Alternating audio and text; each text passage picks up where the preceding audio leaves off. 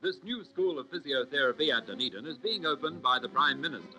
The building, besides providing facilities for treating many patients, will give enough accommodation to train 80 students at a time.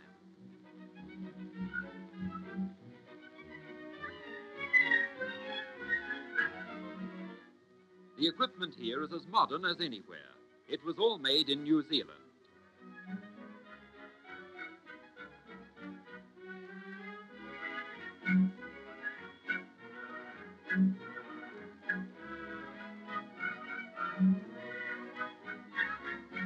Remedial exercises and massage is carried out by students on each other.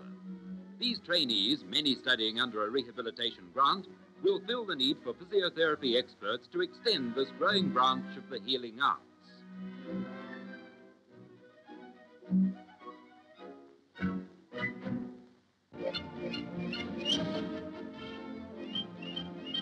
On the courts at Mount Cook School, Wellington, 1,000 girls meet for the basketball season's opening day tournament.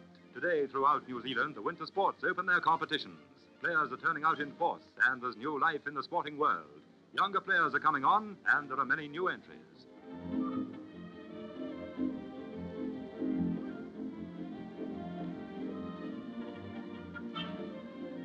This year, basketball is going to be more popular than ever, and some of the games will have to be played on Saturday mornings.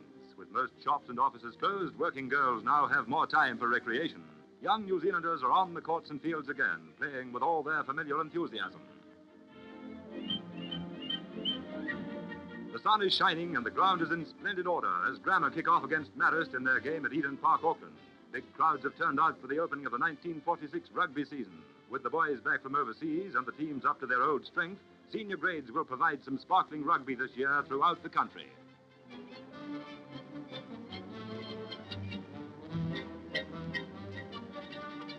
Marist are leading 6-0, but after the changeover, the Grammar backs take the play into the Marist half. Will he get there? Will he make it? But Marist are covering up well. Marist are away again. The superior combination of the Marist backs is deciding the game. They throw the ball about, and Grammar's in trouble. Come on, the Irish, shout the Navy. Auckland's rugby season has opened in fine style, and Marist are over again. They won the game 27-11.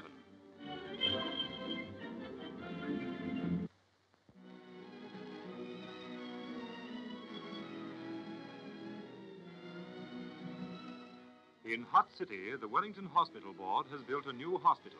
The last thing in hospital design, it's planned to soak up the sun and do all that a building can do to make sick people well.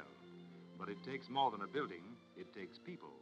Not only nurses and doctors, but the people behind the scenes, the people who make the wheels go round.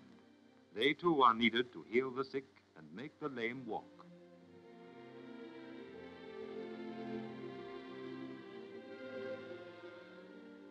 And the people behind the scenes are well looked after nowadays. Kitchens are being mechanized and the drudgery taken out of the kitchen work. Electric dishwashers deal with the dirty dishes in the main kitchens of the Wellington hospitals and put a different complexion on the task of washing up. In these shiny stainless steel boilers, the food is cooked. No longer is it heavy pots on a coal range.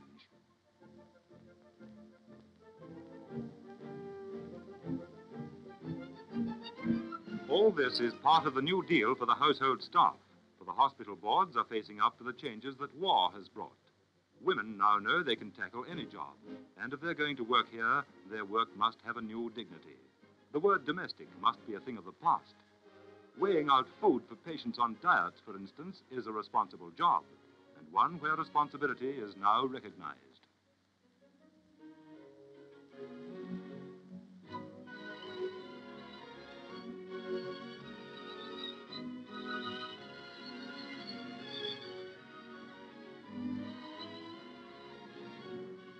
When it comes to heavy work, there's plenty of male assistance.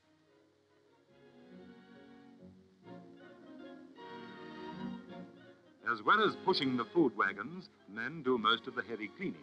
Often outside firms of cleaning contractors come in to do the work.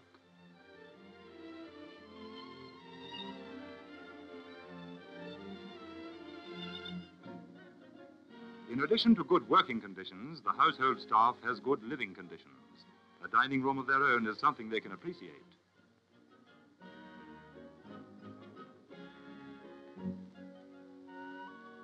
They also have their accommodation problems solved with good hostels, where board is amazingly cheap. There is now no need to go room hunting.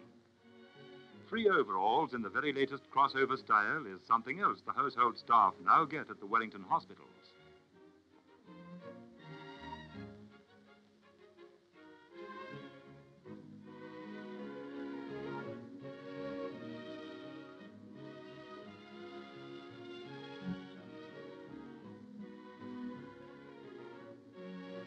In providing more comfort in living and less drudgery in working, the hospital boards are keeping abreast of the times.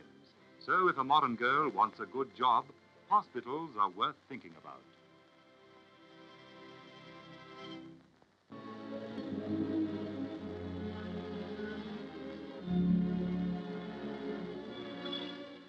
At Auckland, the American ship Flying Dragon is loading meat and making history.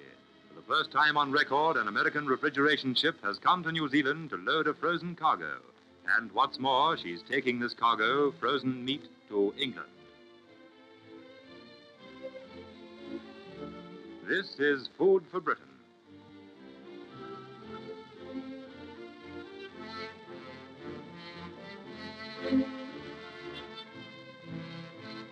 In Wellington, too, records are being broken. The port is jammed with ships, and never before has there been so much refrigerated space ready to be filled with food. Here, cheese is being loaded. This cheese is badly needed, for it's just been announced that the British cheese ration has been cut from 3 ounces down to 2 ounces. Here is frozen meat coming out of the vans. This is New Zealand meat going to Britain. The haves are sending to the have-nots. This is what is happening to the coupons you save. Down it goes to fill one more hold in one more ship, to feed thousands of families on the other side of the world who haven't got quite enough. Fresh apples are going along too, for they'll vary a dull diet. Soon the loaded ships will be on their way. The Athlone Castle with 800 tons of apples, 2,000 tons of meat, 5,000 tons of meat, 4,000 tons of meat, 4,500 tons of meat, 3,000 tons of butter, 3,000 tons of meat, 1,100 tons of apples, 4,000 tons of meat, 650 of butter, and 1,300 of cheese. But for the tired, war-weary, queue-weary British housewives, it's still 1 and 2pence worth of fresh meat, 6 ounces of table fats, 1 ounce of cooking fat, and 2 ounces of cheese. What we're sending them now will keep them going. What they need is that bit extra. It's by saving our coupons that we'll help them to get it.